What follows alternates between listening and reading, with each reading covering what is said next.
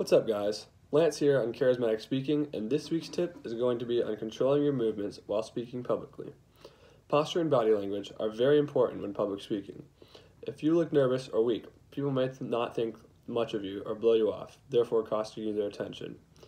If you want to have a good body language, you've got to have confidence with your movements, or else you'll look stupid.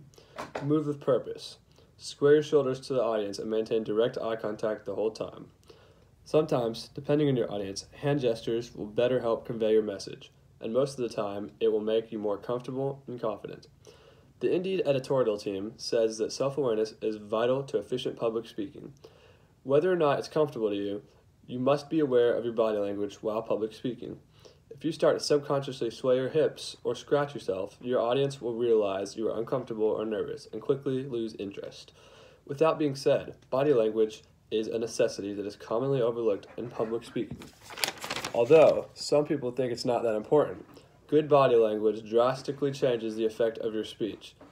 That's all for Charismatic Speaking, Episode 1, Body Language, and I'll catch you guys later.